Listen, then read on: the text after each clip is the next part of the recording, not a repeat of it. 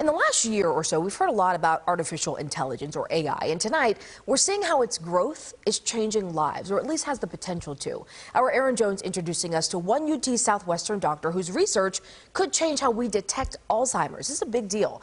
Tonight, Aaron Jones is asking a North Texas couple what they think about it. I was a stranger after 50 years of marriage. For David Frost's wife, it started with memory loss. Then a significant event occurred driving back from a graduation ceremony. She looked at me from her passenger side of the car and said, "Who are you really?"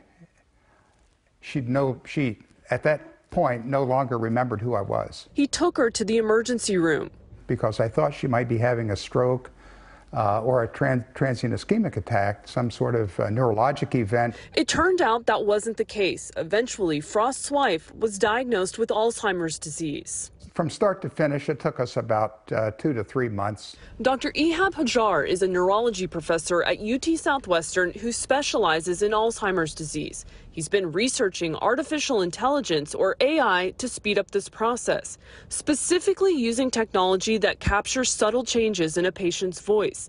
It could help diagnose the disease before symptoms begin to show. So what we did is we took the group of people who are considered impaired or having memory problems and the people who are healthy, and asked the computer or the program, can you tell us if there's a difference between the two groups? Hajar and other researchers showed the participants a picture and asked them to describe it.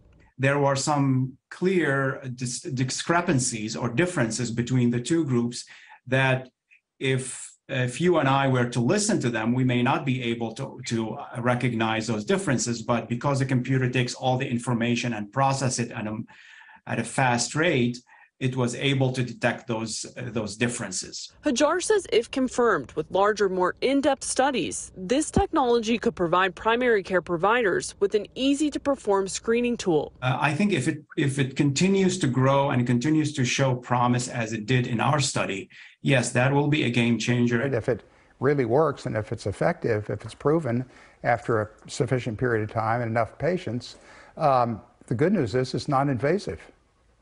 You know, that's a big plus. Not only for families, but healthcare providers as well. In Dallas, Aaron Jones, CBS News, Texas.